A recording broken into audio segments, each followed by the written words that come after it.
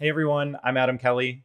We are really excited to announce that the course that we launched a little while ago, 3D rendered datasets with Blender for beginners, is now going to be launched for free on YouTube. So you will be able to watch all of the videos for free on YouTube. And then if you want the downloadable content for the course, you just have to support us on Patreon. And we want to thank those of you who are already Patreon subscribers. It means so much to us that you have chosen to give us a few dollars to support our work. So we're going to launch this over the course of multiple parts. So keep an eye out for the playlist, and any downloadable content links or links to other resources or whatever else you might need, those will be in the video description. We hope you enjoy. In this video, we're going to talk about the Transfer Learning Classifier Jupyter Notebook. So go ahead and make sure that's open in Jupyter Notebook. And I'm just going to read what I described here rather than trying to ad-lib it. So what is in this notebook? In this notebook, we will train a neural network to classify the images in our synthetic dataset. It should be able to load an image and determine whether it contains an A, B, or C. Special note, this is different from an object detector, which can find multiple objects in a single image and put them in bounding boxes. A classifier only gives one label for the entire image. We could create a simple convolutional neural network from scratch, but in practice, it is much more common to start with a pre-trained neural network and retrain it to work with a new dataset. In order to do this retraining, called transfer learning, we will start with a model on TensorFlow Hub that has been trained on the ImageNet dataset. We will then add a couple layers to the end of the network and train it. So this notebook is it's inspired by this transfer learning with TensorFlow Hub tutorial. If you're not familiar with TensorFlow Hub, it is basically a collection of pre-trained neural networks that you can use and retrain them on your own stuff if you want, or use them as is. So the first thing that we're going to do here is just make sure that we have everything set up. So we need to make sure that TensorFlow is installed and TensorFlow Hub. And we can actually do that pip install here if you don't already have it done. And the thing I wanted to point out here is there's actually two options for TensorFlow or TensorFlow GPU. So if you have a CUDA GPU and you want to take advantage of it, I do. What you want to do is uncomment this line and comment out this line.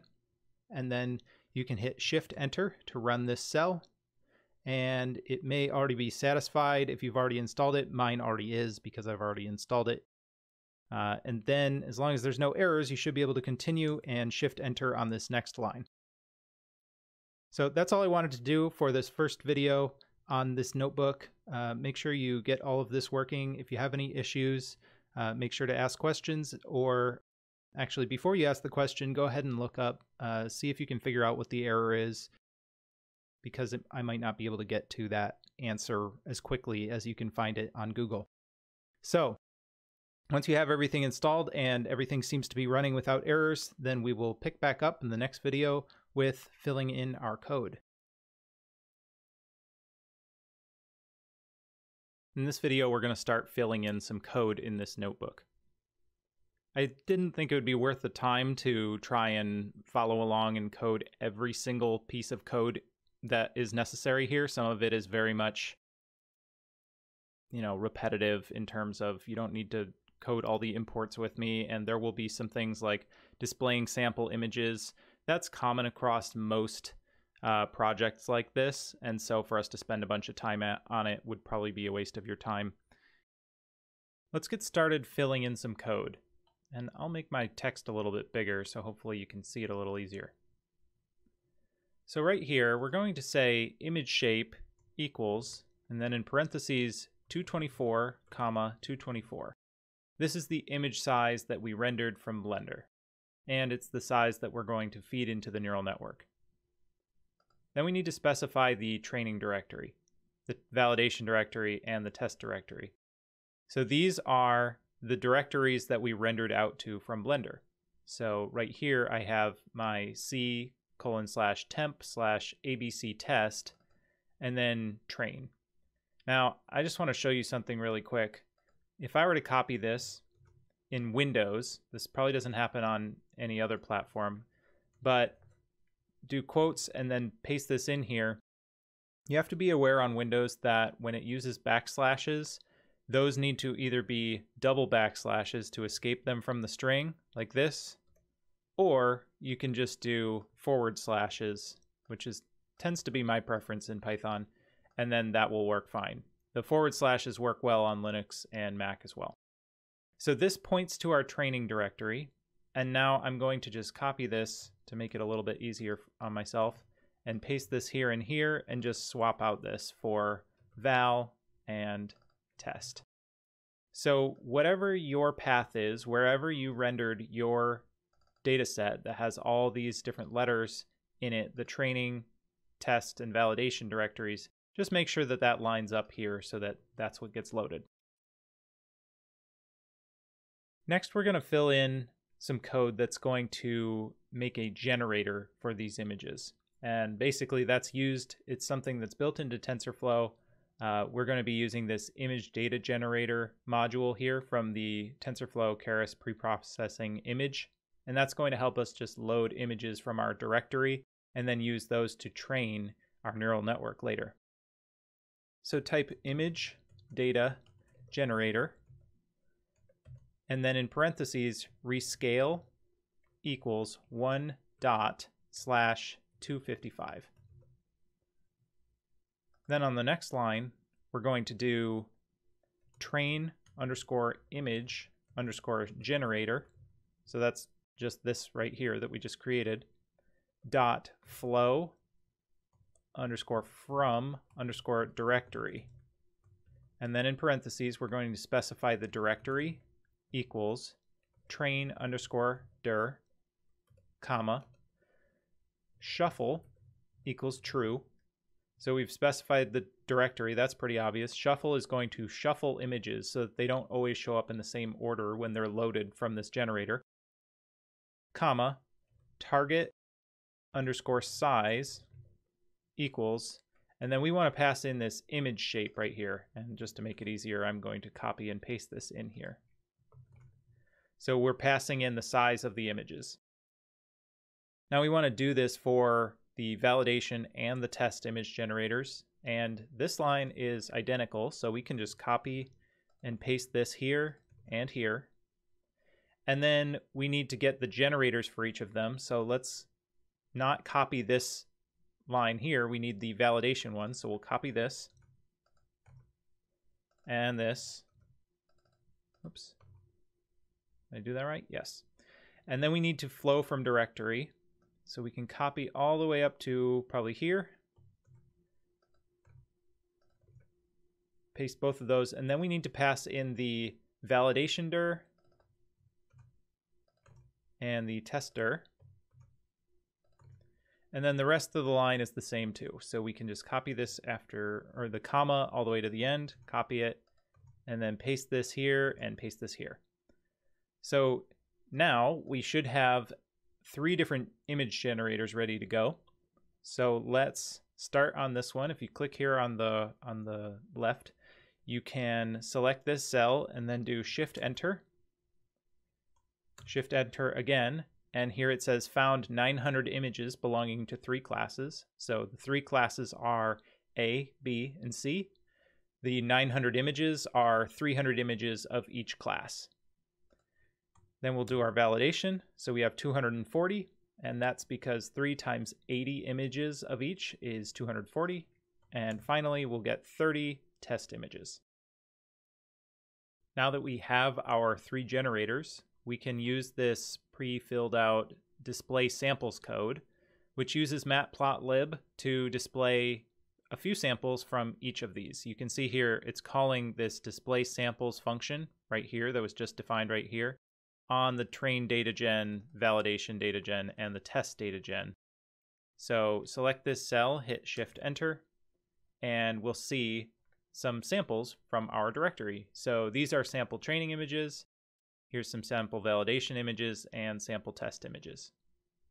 This is a good way to just make sure that your generators are set up properly and just see a few examples and make sure that things seem to be hooked up properly. In this video, we're going to work on creating the TensorFlow model. So as I say here, now we're going to create a new TensorFlow model based on this ImageNet MobileNet v2 100 224 feature vector. So this is a pre-trained model. It has never seen these 3D letters before, so we're retraining it. As far as I know, there's no 3D letters that are inside of the ImageNet image dataset. So if I'm wrong on that, then I apologize, but it does seem like that dataset is more like real world images, like cars and trees and birds and things like that. If you're curious about where this came from, this is the source. You can go look at it. It's not really much to look at, except there's some more description about what it is. But let's move on to the code. So first of all, we need a number of classes. And we know that this is 3, but just so that this is automated, and in case you end up using a data set that has more than 3 in the future, we won't need to modify this code. So we will say len of train underscore data underscore gen dot class underscore indices. So what this is a list of the different classes in index form that were in the training data set. So this tells us how many classes we have. And then we can create our model. Now this model is going to be very simple because we are using this pre-trained model as a base. So all we have to do is type in tf.keras with a capital S sequential, and then you need a parenthesis and a square bracket, and then go ahead and make some space here. We're going to add hub.keras layer, so make sure you capitalize that correctly.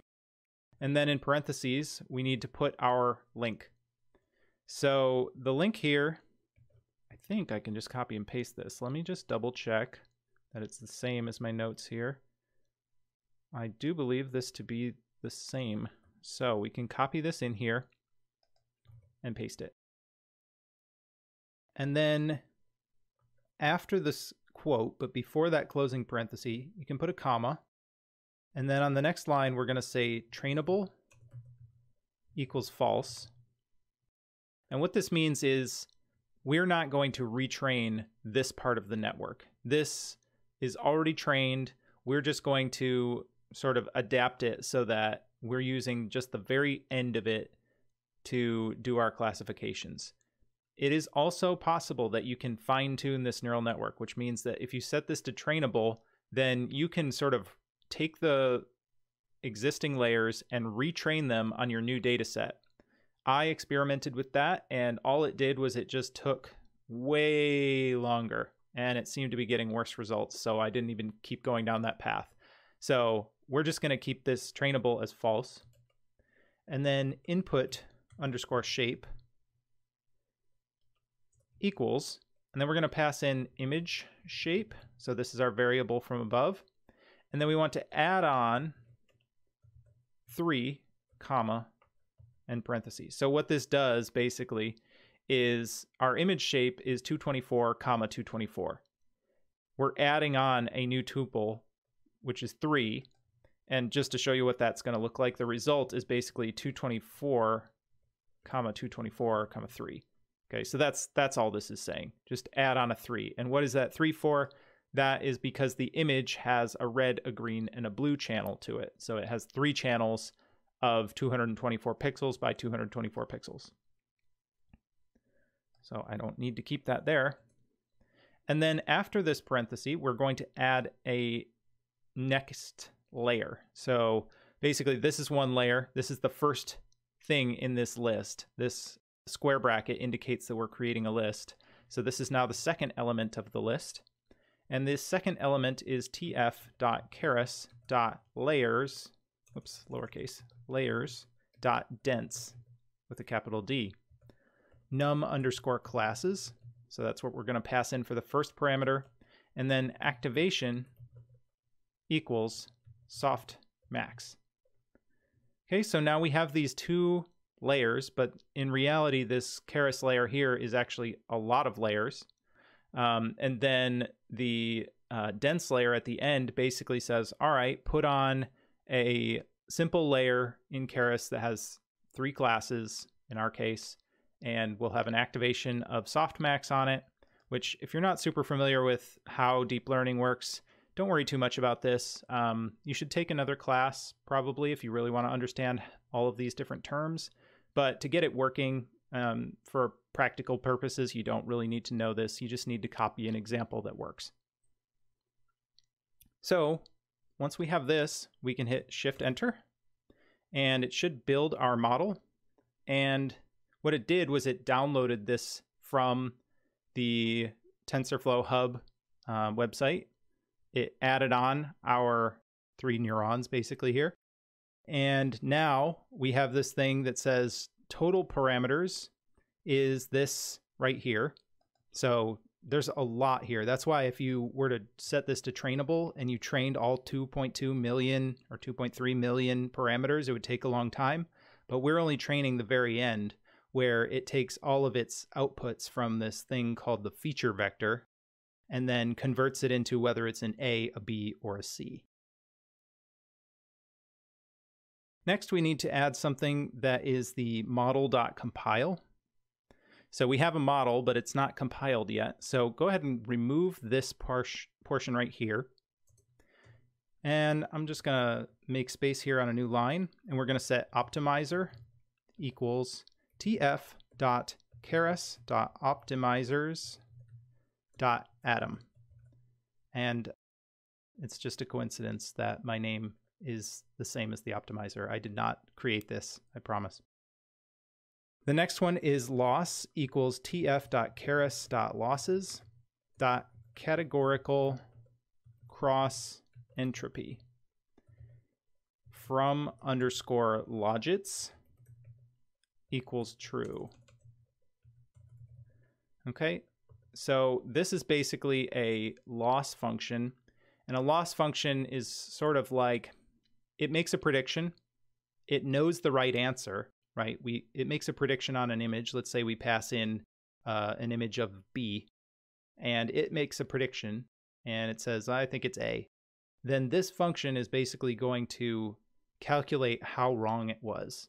So that's what the loss function is, and that's why it needs to be categorical cross entropy instead of something else, because we have different categories. And then the final one is metrics equals, and then in square brackets, and then in quotes, ACC for accuracy.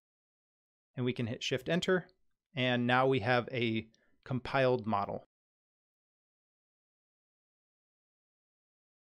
In this video, we're going to build the code that will train our neural network.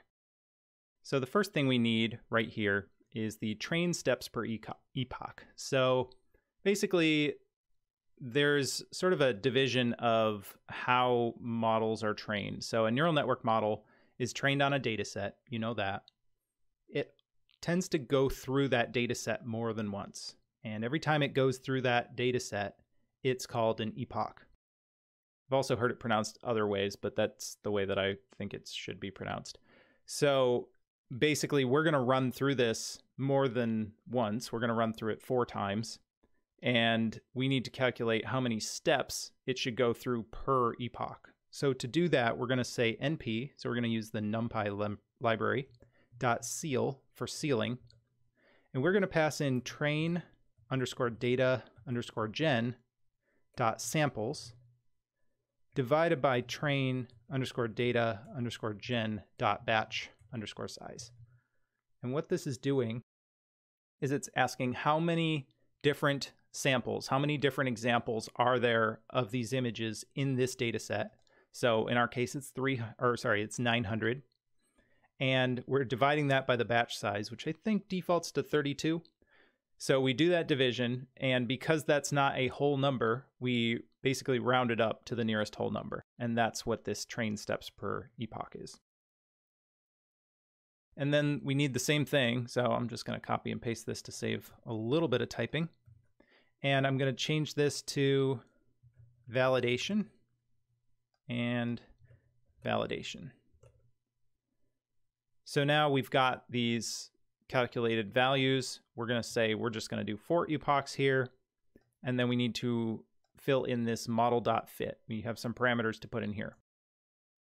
So the first one we're going to pass in is train underscore data underscore gen. So we're passing in our first data, or the training data set generator. The next one is epochs, and we're going to set that equal to epochs. So we're just passing in this value right here. Then we need steps per epoch. And we're going to set this to train steps per epoch. So we're going to pass this right here. Add a comma, and then on the next line, we're going to do validation underscore data.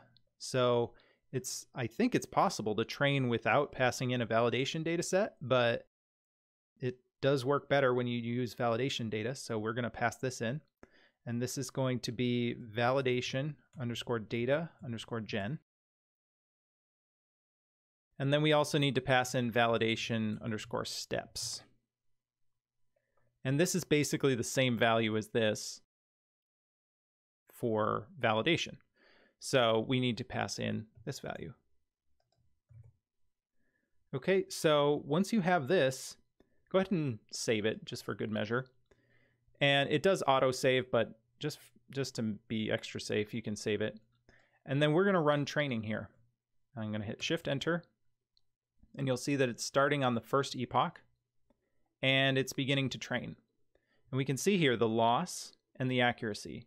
So the one that I pay most attention to generally is the accuracy and then the val accuracy.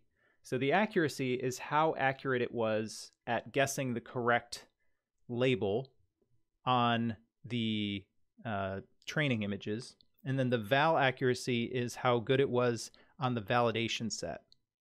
So basically, it doesn't see the validation set. It sees the training images, and then it uses the validation images to test how good am I at guessing these labels. And you can see this actually finished already. And so we've got an accuracy on the training data set of about 95%. So that's really good. 95% of the time it's getting it correct. And then we have a validation accuracy. It's kind of cut off here, but it's 93%, which is really good, meaning that on the validation set of images, which it's not being trained on, it's finding out that it is it's testing itself on that, and it's getting 93%. So that's pretty great. Very impressive. You could keep training this, and you could try and go longer, but in my experimentations, at least as this network is written right now, I haven't really been able to get above about a 93%. Sometimes it'll say it's 94 or 95%, but you know, that's just kind of, I think that's just numerical rounding errors, so to speak, that it's not actually getting that much better at detecting. So feel free to try and experiment if you want to do more epochs, or if you want to try and add more data, you know, more renders to see if you can get this higher. You're welcome to do so. But that's where we're going to leave it for now, because 93% is pretty darn good. In this video, we're going to work on inference. And so that is where we take our trained model and run some test images through it that it has never seen before and see how well it performs. So we're going to start off, we need a list, sort of a lookup NumPy array of class names. And I wish there was a little bit simpler way to do this, but fortunately it's only a couple lines of code. So the first thing we'll do is create an empty NumPy array, np.empty, and then in parentheses, we're going to create a list. And so this is just going to be a list here of length. So in square brackets, and then the function len, which will get the length of test underscore data underscore gen dot class indices. So this just creates an empty NumPy array of length 3 in our case. Put a comma and then dtype equals object, order equals, and then in quotes here, C. Object, I initially did string here thinking that this was going to be the right thing, but apparently if you do string, it doesn't work properly. So object seems to work just fine for having strings inside of it. So then we need to say for key, comma, val. So we're going to get the key and value out of a dictionary in test underscore data underscore gen dot class indices dot items.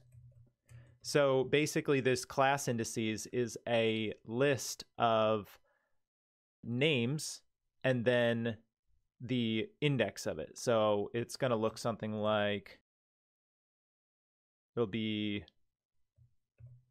like A:0, comma, B:1. Well, I kind of messed that up, but I think you get the idea. So we're going to have to look up what the name is and put it into each slot in this NumPy array so that we can quickly look it up. So all we have to do is class underscore names of val, which is the index, equals key. So that's the name. So this will be a list that says ABC, or a NumPy array that's ABC. Next, we need to get a test batch of images and labels. And to do that, it's quite simple. You just say next test data gen. So what this will do is, because this is an iterator, this will just grab the next batch when you call this. Now there's a little gotcha, and we're going to do this first. Test underscore data underscore gen dot reset. And the reason we're doing this is because if you were to, for example, try retraining this, maybe you wanted to try more epochs, or maybe you had you'd updated your data set or something, and you came back here, then if you didn't update your test data gen data set, the iterator would still be at the end of where it just had grabbed. So let's say it grabbed a batch of 32 images, and now you're calling next again, there might not be any more images left. So you can call this reset, which will reset the iterator to the beginning so that when you call next, it'll still get that first batch of images.